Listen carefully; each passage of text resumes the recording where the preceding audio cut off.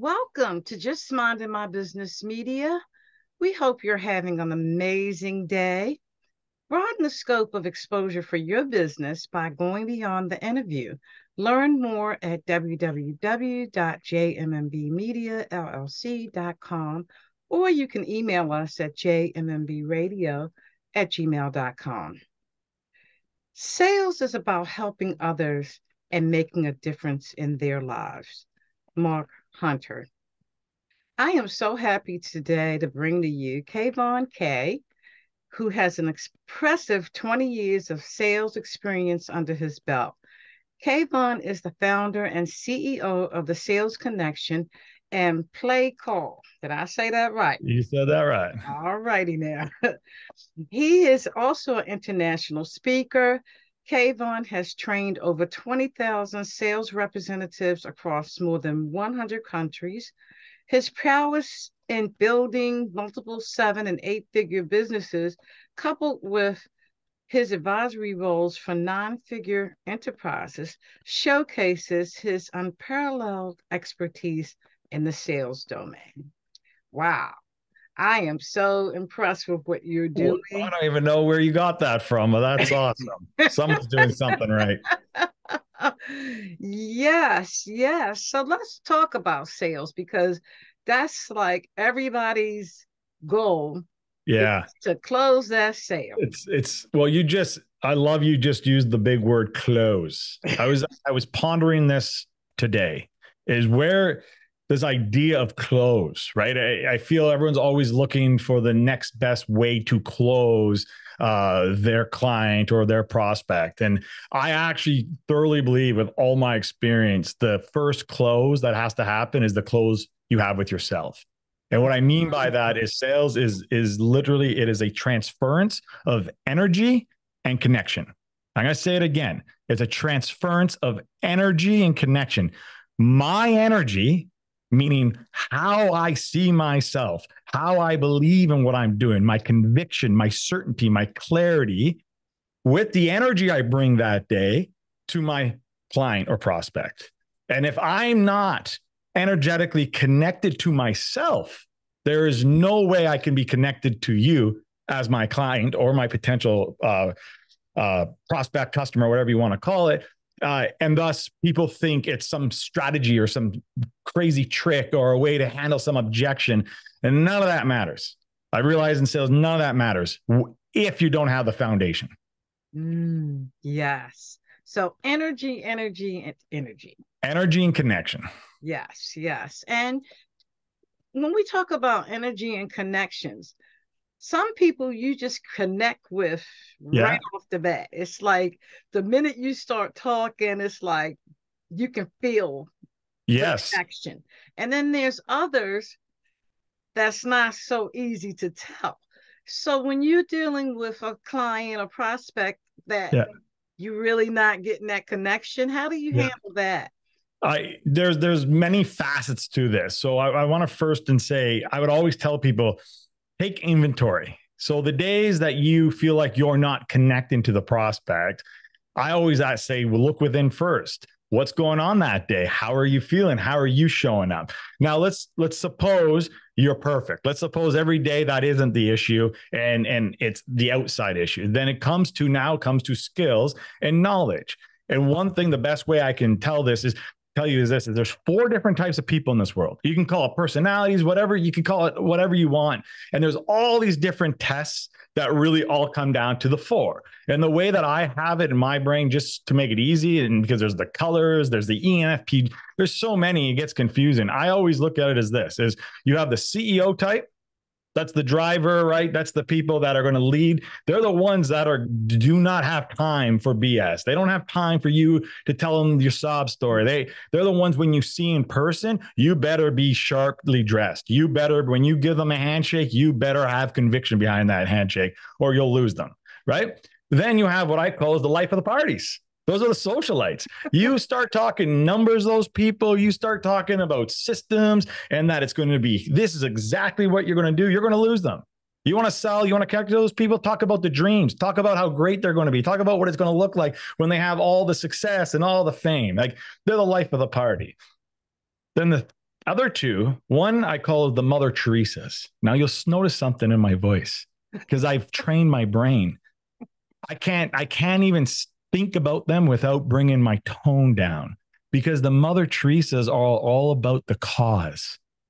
They put themselves last. So if I start talking to the Mother Teresa's about how great they're going to be and how much money they're going to make, I'm going to lose them. I need to be soft, and I need to talk about the impact that they're going to be able to create for themselves, and the impact that they're going to be able to create for the communities and their families, and what they can do for their legacy. And then we have the worst ones. I call the worst ones. And my business partner is this one. So it gives me the right to say it, is the engineers. Those are the analytics. Those are the facts. Those are exactly precisely.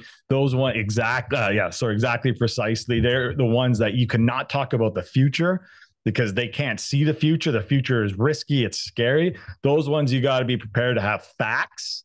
You got to be prepared to listen, and you can't bring too much energy, because their brains actually can't handle it. Like when you say hi to them, you'll know you're speaking to an engineer. When you say, hey, what's going on? And there's a pause. I'm doing great, because they got to take the information in. It comes in their brain, they calculate it, they store it, and then they go, okay, I know what to say now. It's like talking to a robot. Wow.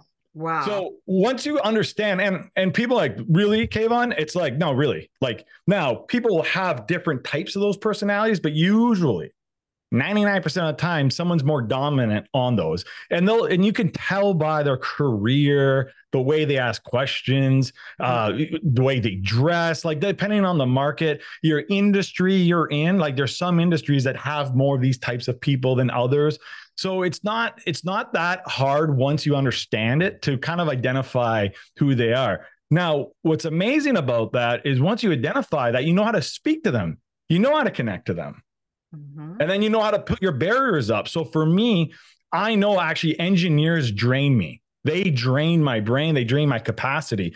So I personally can't go into a industry, let's just say me, if I'm personally selling someone, where I'm going to be dealing with a lot of engineer mindsets. So for instance, an example of like that is when I first started my career, I was selling to Forex traders, right? And I was doing good, but I wasn't doing great, which was weird to me, because I always do great. And there was so I was just doing good pure on talent and process, but I didn't have that extra oomph that I usually have.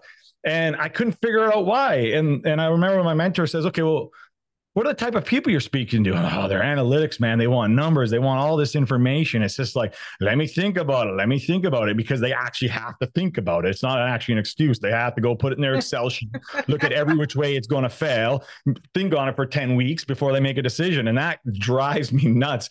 So it's, again, knowing your audience. It's knowing your business. And you can't do that. Going back to what I said at the beginning, I can't do that if I'm not connected to myself. If I don't know who I am, truly who I am, mentally, spiritually, physically, how I show up in this world, how could I ever expect to actually connect and bring the right energy to my prospect or to my clients or to anywhere in business? Yes. Wow. So it's all about me, yourself, showing up for you.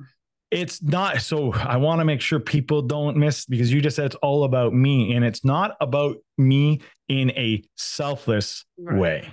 It's about understanding me so I can connect in a selfless way to my prospects. Sorry, not selfish way. So I always say this is, are you willing to be incredibly selfish today so that you can be incredibly selfless tomorrow?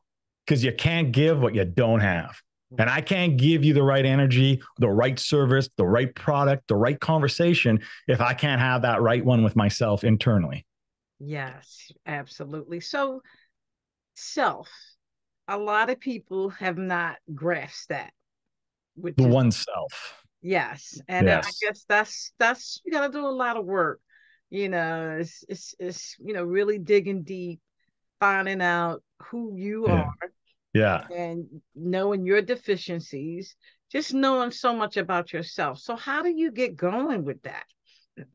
Well, now you're talking about self-development, I like to call it. I always use this because I'll never forget. I had a close colleague who was against self-development, just hated the idea of it. So he used to call it development of oneself.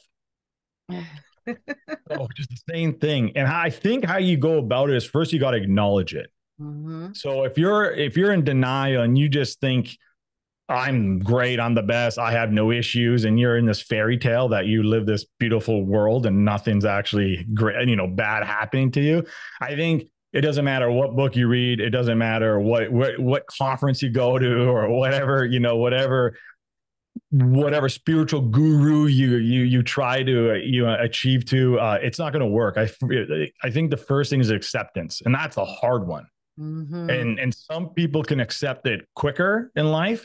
Some people unfortunately never actually accept it, and they never live a life to their full potential greatness, which to me is my worst fear. So they say, excuse me for language, they say hell on earth. If you've ever heard it, hell on earth is meeting the person you could have been. That to me, for who I am as an individual, is like, it gives me chills every time I even think about it. That is actually hell on earth to me. So for me, I've accepted that in order to be that best version. See, here's the thing.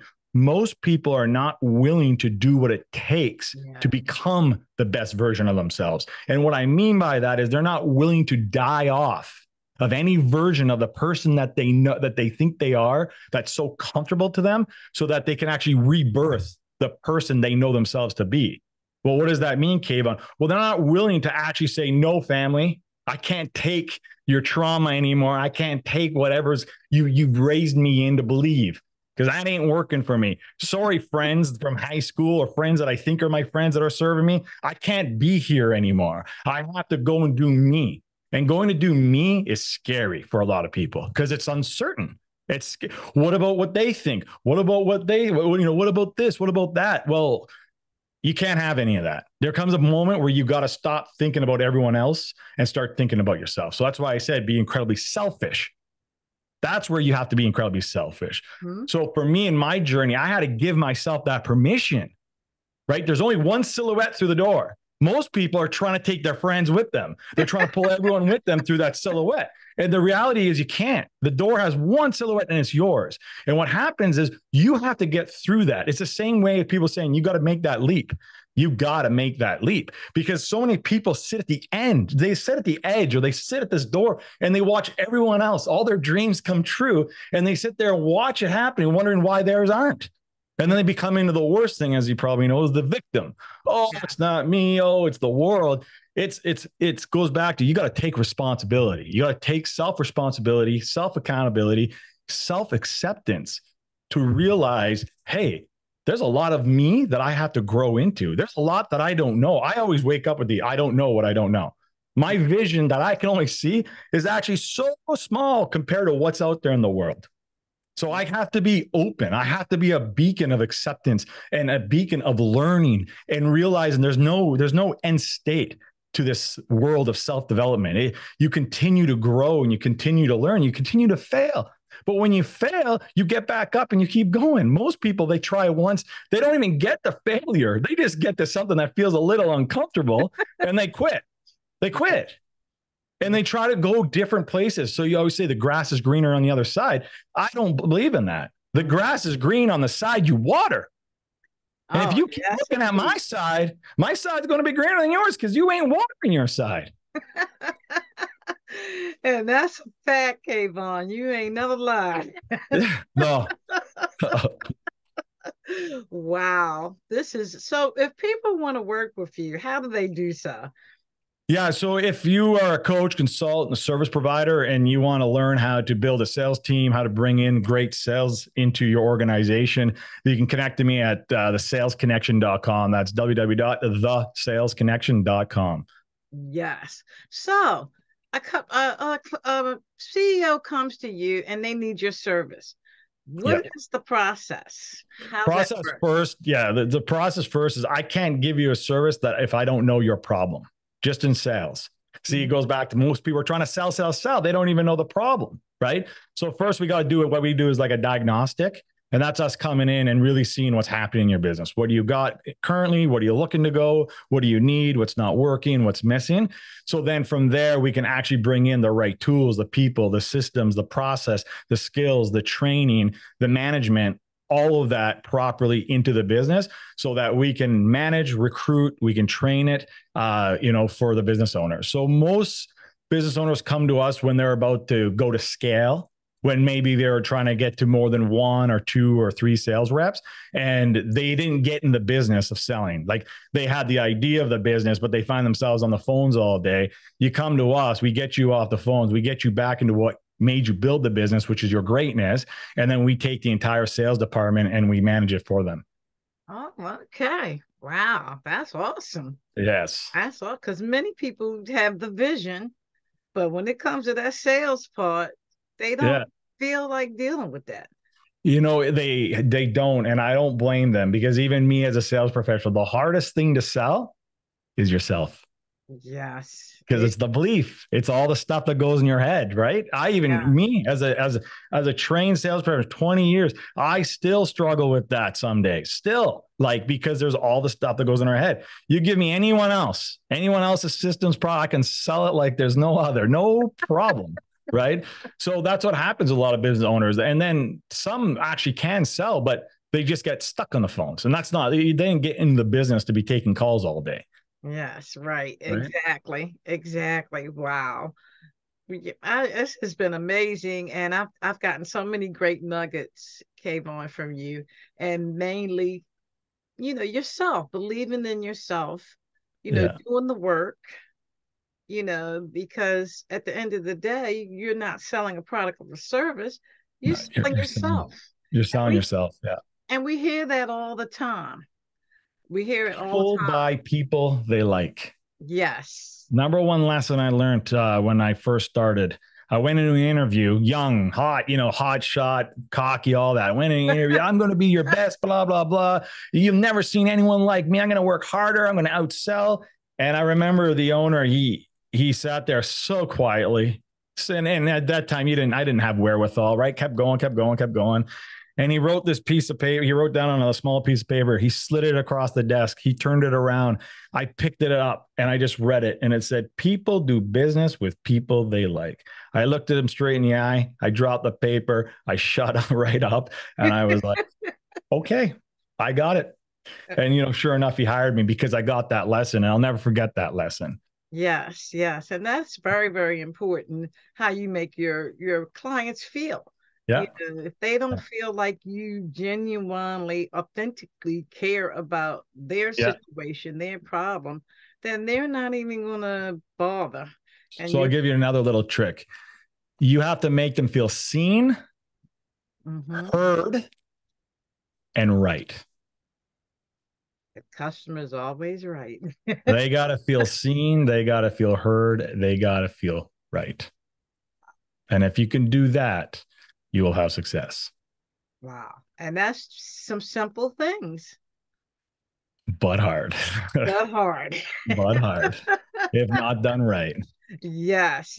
So based on your experience, what's one of the main mistakes you see salespeople making? Probably the main mistake is, there's so many mistakes, but I'm going to go and say a couple of things. First is their conviction in their own product. You can't, if you don't believe in your product, you can't. It doesn't matter. It doesn't matter how good you are. The greatest salespeople can sell a product they don't believe in, and they'll do good. They'll never be great. Salespeople that don't have what it takes, they don't have that natural ability. They don't have the training, trying to sell a product they don't believe in, they will fail 100% of the time. So it comes down to actually the question I want to change it to is what is needed for salespeople to be successful? And it comes down to what I call as the 3 C's. Absolute certainty, absolute clarity, and absolute conviction. Now, let's talk about what that means. Certainty. Am I absolutely certain in who I am and what I do and what my product can do to solve your problem? Are you absolutely certain that you have a problem and it needs to be fixed? Clarity. I need to be so crystal clear, not just on my product, but crystal clear on your dreams, on where you want to go. of what's holding you back and what's going to take you to where you actually want to be, which I call is the promised land. You have to be so clear on what that actually looks like. Because if that's vague, how could you ever possibly invest into something that you don't even know what you're investing into? And with those two C's together, that's what gives you conviction. And conviction sells. I will take a sales rep who has all conviction in the world with zero talent any day over someone who has all the talent, all the training, and no conviction.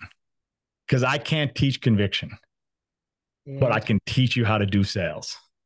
Wow. This is amazing, Kayvon. I could go on and on with you. You make and then it if sound you're in so commission, easy. so I just want to say this: if you're in commissions, commission breath.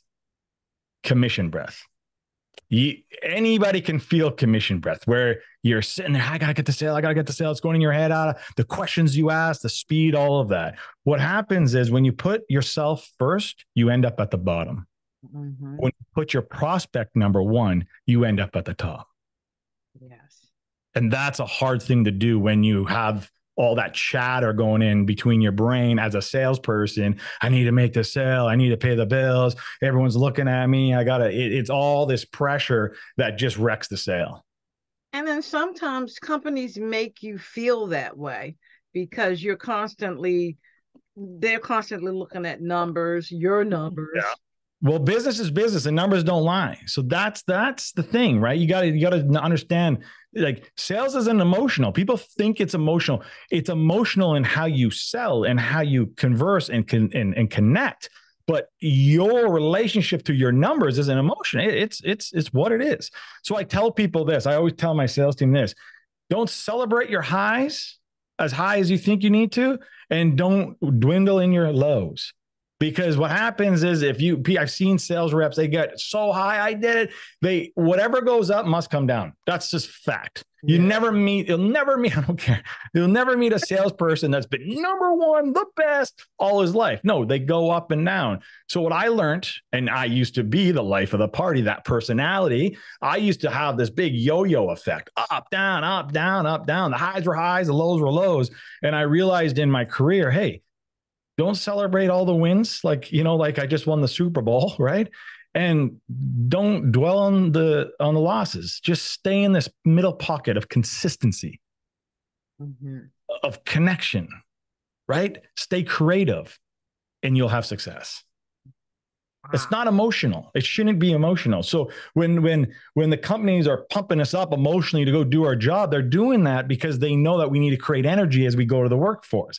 When they say we need numbers, yeah, they need me to drive the numbers. Because if I don't drive the numbers and do my job, the business doesn't move. The business doesn't move. I don't have a job. I don't get paid. Right. That's not emotional. That's just what it is. But people, and I don't think a lot of reps, a lot of sales professionals can't recognize when they're in it.